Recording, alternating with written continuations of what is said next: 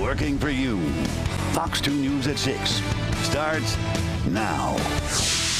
All right, everybody, welcome to the HD show. We're not on television. We're right here on fox2detroit.com and our Facebook page, talking everything that is headlining the news, weather, sports, all of it. Yeah, and it is a busy day here in Michigan, and we have a lot to get to. I'm Dave Spencer, and this is Hillary Golston, so I guess let's jump right in. Yeah, former President Donald Trump set to speak in Waterford in just about an hour. His supporters have been lining up in that city at the airport right now, and that's where we find Fox 2's Lauren Edwards joining us live there, and it looks like things are well underway there. It looks rowdy, in fact. I gotta share with you, that warms me Yeah, up a absolutely, little bit. Dave, Hillary. It is a packed house here at this airport hangar in Waterford Township, and I can tell you this, we just saw a large jet go by and people automatically started screaming because they're thinking that it's former President Donald J. Trump. We do not know for sure, but I can tell you, as I've said earlier, it's packed here. It is wall-to-wall packed. There are hundreds of people sitting closer to the stage.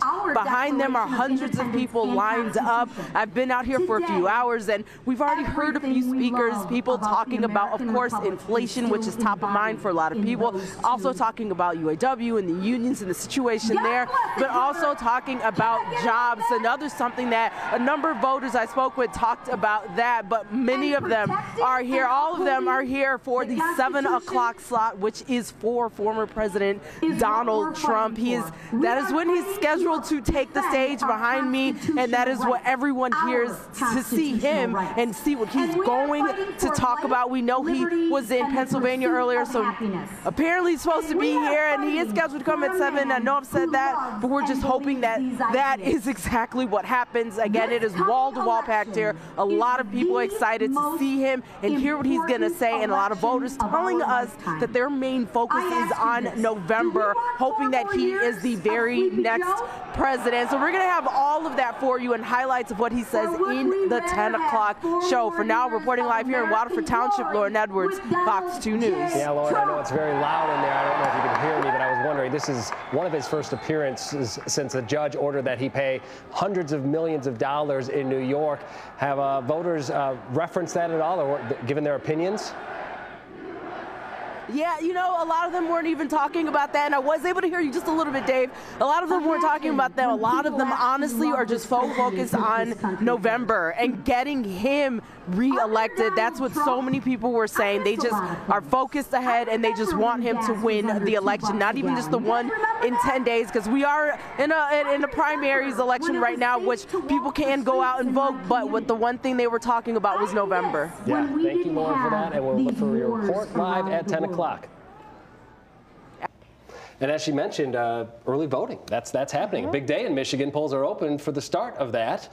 It's a first in this state, as a matter of fact. Yeah, every Michigan voter has the option to cast a ballot in person at an early voting site in their area. Fox 2's Erica Francis has that story.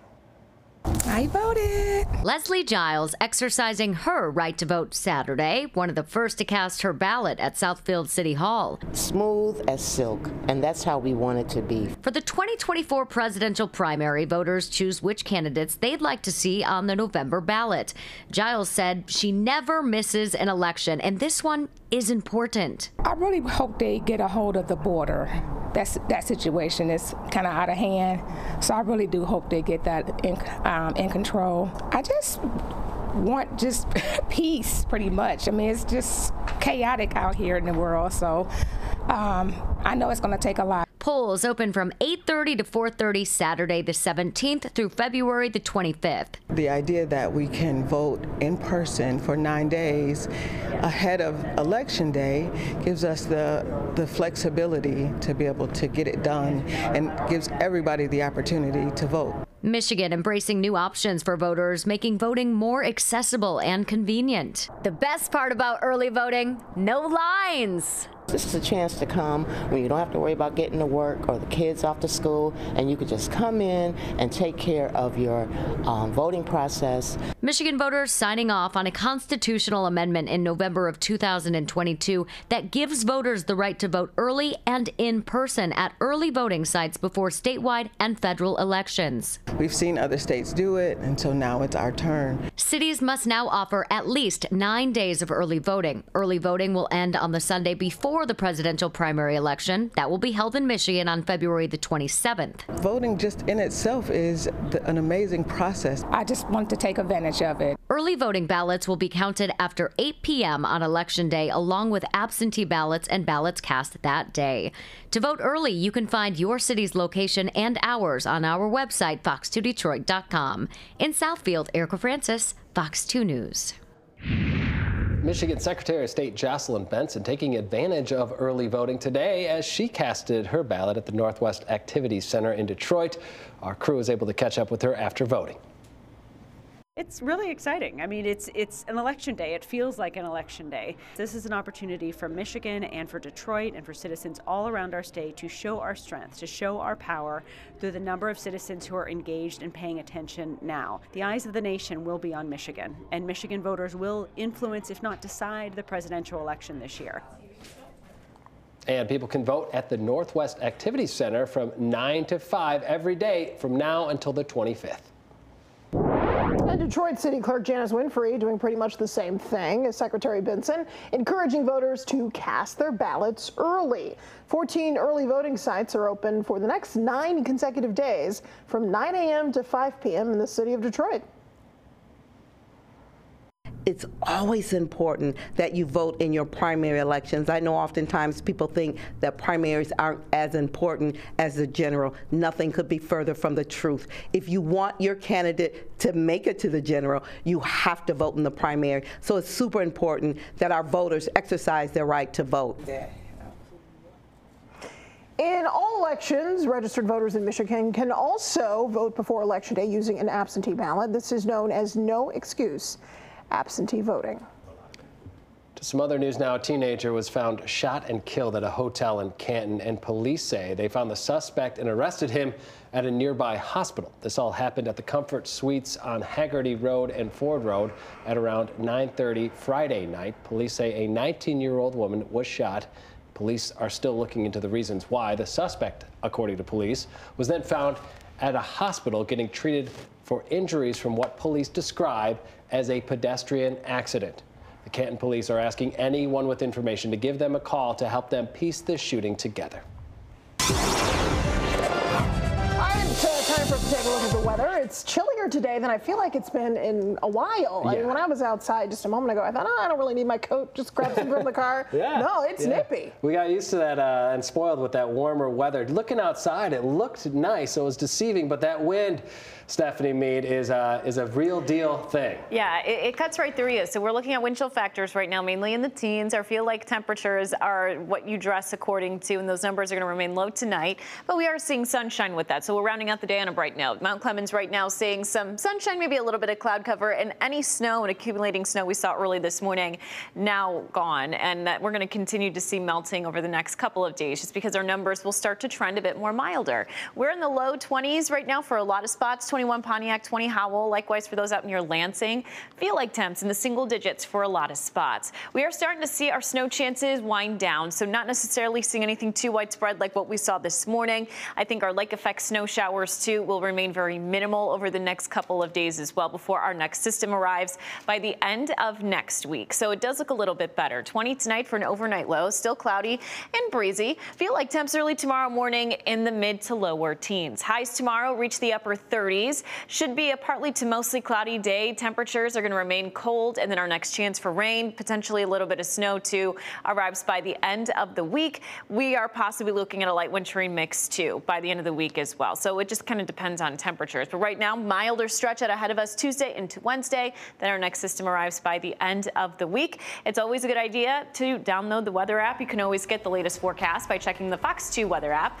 Download it for free in the App Store or in Google Play. Over to you guys. All right, thanks, Stephanie. And it was cold out there, as you just heard her say. The wind really cutting straight through people, and still there were hundreds on the streets for the yearly Cupid Undie run. Many of the men ran with just their underwear, a brave act in this very frigid temperatures. The women also getting in on the fun, running in bikinis. Today's event was all about raising money to find a cure for neurofibromatosis. Now, this is a condition that affects some 300,000 people. Neurofibromatosis are a group of genetic disorders that cause tumors to form on nerve tissue.